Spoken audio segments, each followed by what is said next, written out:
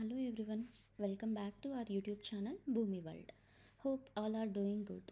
In our last video, we discussed about Boomi platform introduction. If you haven't watched my last video, please go on check it out now.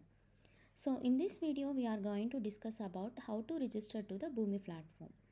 As I said earlier, Dell Boomi platform is a complete iPaaS integration tool, which means we don't need to install any software into our systems.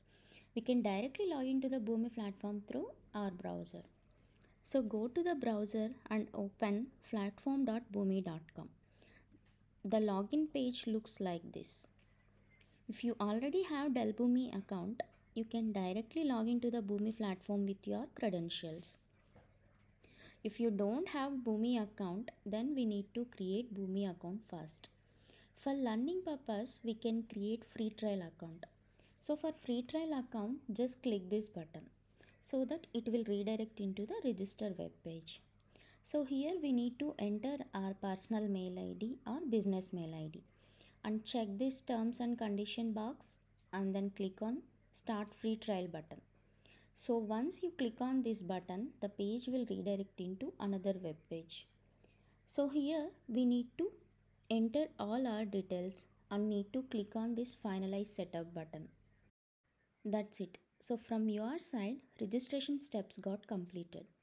After some time, Boomi support team will call you through mobile and then they will ask some question for confirmation.